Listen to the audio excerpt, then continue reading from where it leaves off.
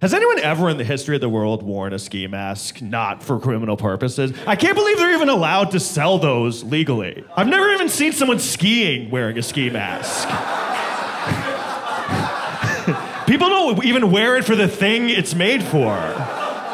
If you ever see someone skiing wearing a ski mask, all that means is that they're coming from murdering people at the top of the mountain.